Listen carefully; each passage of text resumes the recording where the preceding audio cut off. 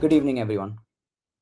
Ever find yourself standing in front of your wardrobe, agonizing over whether to pick the red shirt or the blue one? Or perhaps contemplating whether to go for a dosa or an idli?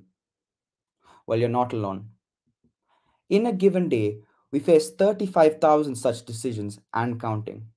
The colossal amount of decisions we make causes decision fatigue to set in. So, what is decision fatigue? Decision fatigue happens when our brain is overloaded with multiple choices, even the small ones like picking socks. Yes, every decision, no matter how small it is, nibbles away at our mental capacity.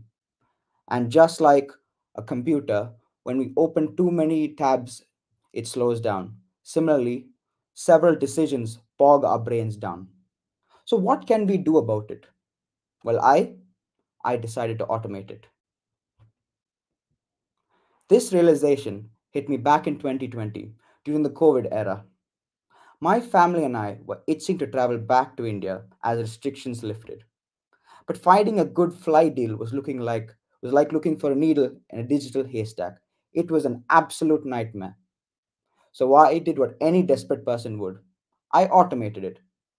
I built a flight tracker in Python that would alert me of the best deals available.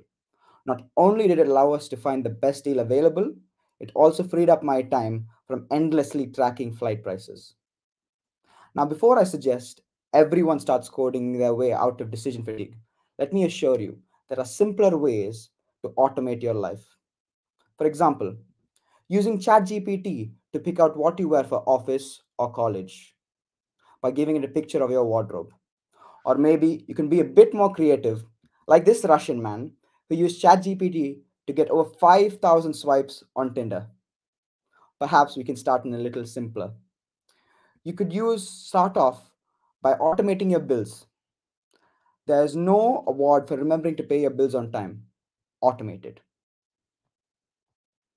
In essence, automating the mundane frees up our mind for the decisions that truly matter. It's not about being lazy, it's about being smart. So I encourage you to find one thing this week that you can automate. Who knows? That one change might just be the decision that significantly improves your life. And as Steve Jobs once said, the quality of our lives depends on the quality of our decisions. Thank you.